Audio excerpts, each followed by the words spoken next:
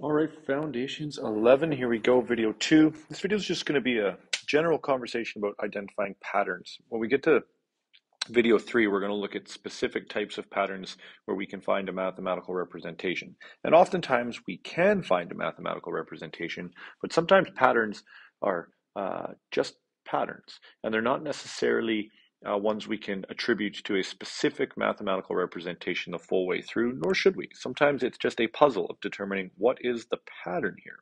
So let's just look at this first example. I have a sequence of numbers, and the examples I'm going to give you are always going to be sequences of numbers, but in your notes there are a few patterns with respect to changing shapes and just different visual patterns. So this is more of a intuitive look rather than a mathematical formulaic look. So here I have a pattern: 1, 3, 5, 7. Well, so what is that pattern? Well, we can just look and say, always look for addition first. How do I get to 3? I add 2. How do I get to 5? I add 2. How do I get to 7? I add 2. Well, that is my pattern. My pattern is I add 2 to every number previous. So what's my next two numbers? Well, 7 plus 2 is 9. 9 plus 2 is 11. So that's pretty basic, pretty simple. There's the trend right there. Sometimes the trend can be hidden. So if we look at this example, now sure, you could plug this into your calculator and do the multiplication, but let's look at the pattern that grows here. So here we have a 1, right? And then what do we get? We get 1, 2, 1. How many ones do we have in this multiplication? We have 2 of them, so we plunk a 2 in the middle. Maybe that's your pattern. But then all of a sudden we have 3, so now our middle number is a 3. So there's my pattern. So then when I get 4 ones, so that means it must be 1, 2, 3, 4, and then 3, 2, 1. So I'm continuing the pattern from above. And then 1, 2, 3, 4, 5, 4, 3, 2, 1. And if you plug those into your calculator, you will indeed get those results. And that's your visual pattern. You can access it visually.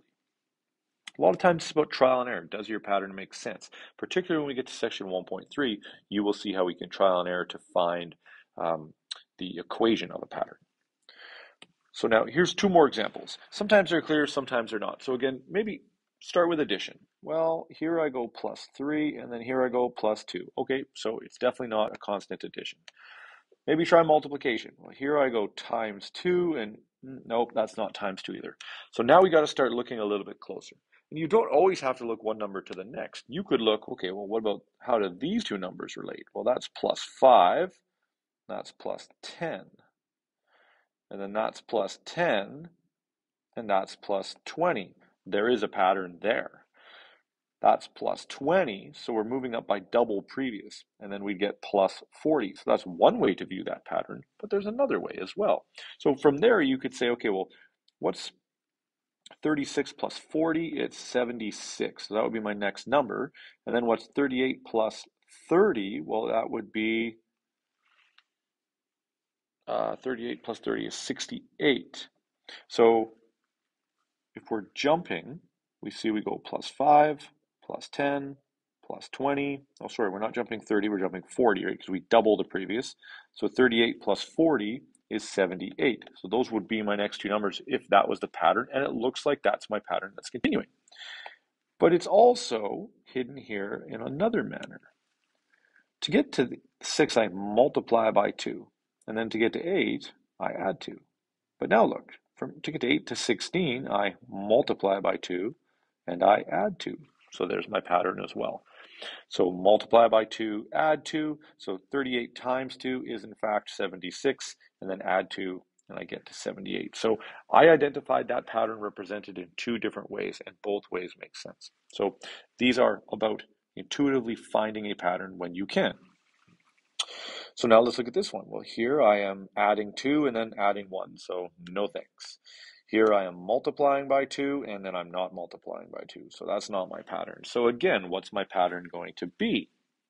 Well, let's think multiply and add again. If I multiply by 2, add 1. Multiply by 2, add 2. Multiply by 2, add 3. There's my pattern. So I multiply by 2, and then I add 1 more than the previous time. So if I added 3 here, then I'm going to multiply by 2, 54, and then I'm going to add 4, so 58. 8. Those are my next two numbers. So there's the pattern hidden in there, and it's about finding it, trialing and erroring and trying again. So here's two more. Again, addition first. Well, that'd be plus 10 and then plus 2. So it's not constant addition. Multiplication, times 3, and nope. So constant addition, constant multiplication don't work. Then it's often helpful to look for a multiplication addition combo maybe. So here's times 3 and then plus 2. Well, and that's also now times 3 and plus 2. And there is my pattern, times 3 plus 2. Now, these are just examples I came up with.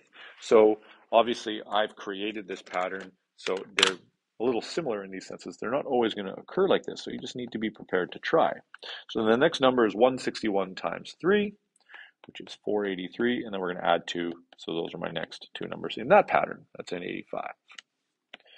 So let's look at one more here. Well, wait a minute. Now I'm going from positive to a negative. So that's kind of strange. And then I have a positive and then a positive and then a negative. So this looks a little funky. Well, let's see what happens.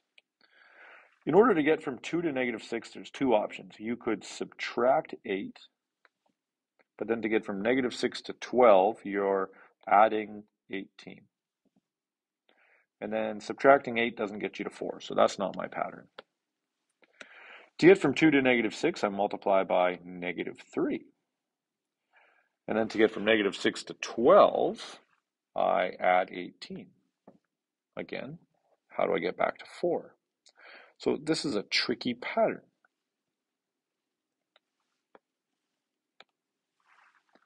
So let's just look a little bit closer. Maybe we don't start with multiplication. Maybe we subtract 8, because that still gets us to negative 6. And then how do you get from negative 6 to positive 12? Well, you multiply by negative 2. Now to get to 12 to 4, you subtract 8 again.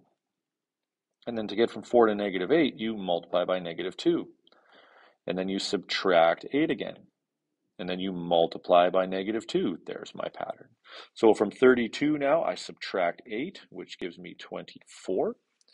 And then from the 24, I multiply by negative 2.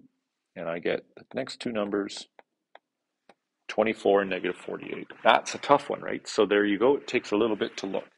So that's our pattern section. Section 1.3 is going to be inductive and deductive reasoning. So we're going to apply some numerical and then some thought logic to particular situations. So thanks for this one. Don't get frustrated with patterns. They're not always easy to find. It's more of just a trial and error puzzle. And section 1.4 is also puzzles. So this whole section 1 is about thinking, persistence, and trying to find a pattern within a scenario. It's one of the hardest things we do, especially now because all of our answers are on Google. So thinking is difficult. See you next time.